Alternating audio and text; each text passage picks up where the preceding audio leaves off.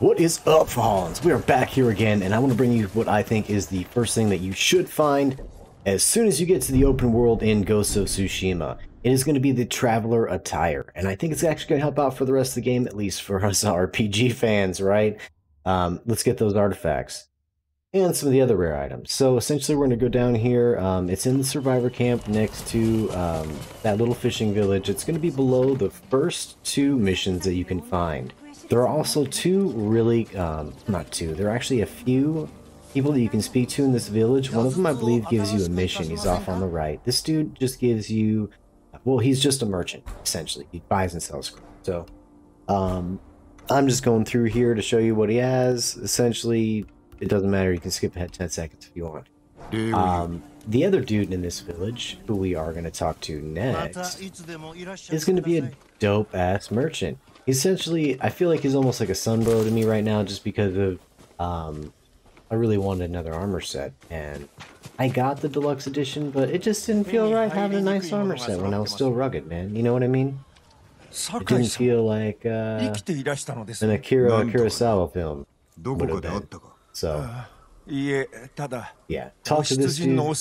Apparently, he enjoys your battle. Oh, wow. Headset battle there. Anyway, and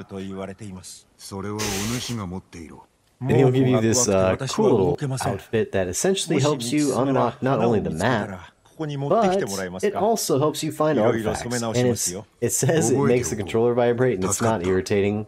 It actually is helpful. It reminds me of almost like a Zelda game where, you know, you have a little icon, or it helps you find shit, essentially.